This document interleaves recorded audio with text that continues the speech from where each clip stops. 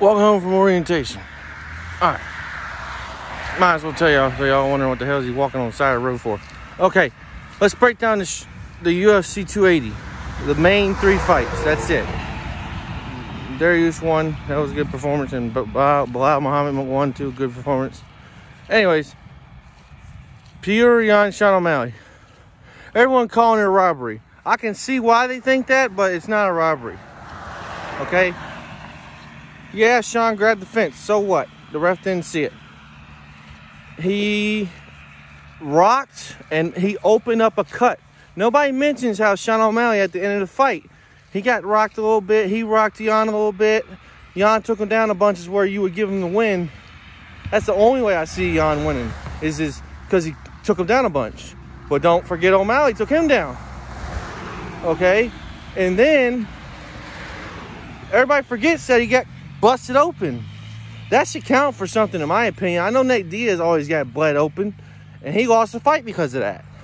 So if you're getting bled open, who's winning the fight? The guy that's not bled or the guy that's cut open? The guy that's getting cut open is losing. His defense is getting broken down. So I got O'Malley winning that. My wife is a fan of O'Malley. I'm a fan of O'Malley. He won. Next, Aljamain versus TJ Dillashaw. Dillashaw breaking his shoulder definitely going to have something to do with losing. But he had no chance on the ground. Aljamain just grabbed him like a dang spider or like a snake.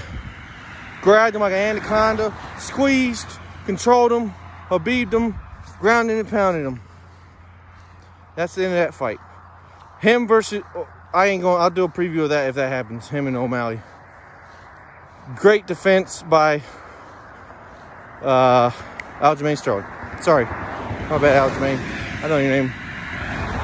Bringing no one home for Jamaican America. The only American champion, by the way, too. Right now, until John Jones gets it back. Then the main event. I'm sorry, y'all. I'm going and all this stuff.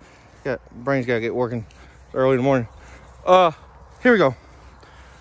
Islam versus Charles Oliveira, or Charles Oliveira versus Islam Makhachev, however you want to say it. Islam just Habib'd him. Took him down. Grounded and pounded him.